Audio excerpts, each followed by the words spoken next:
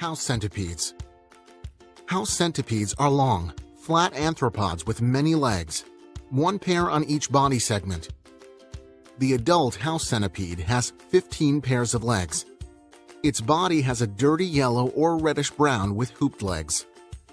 House centipedes are found in buildings and reproduce significantly under heated structures.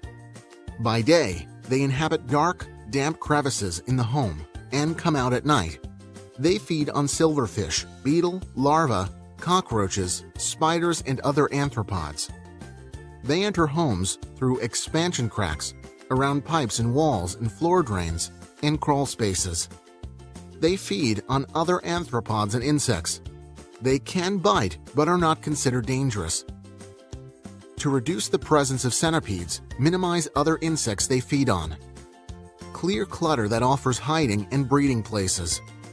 Repair water leaks, seal holes, cracks, and gaps that allow movement of centipedes. Call us for additional help.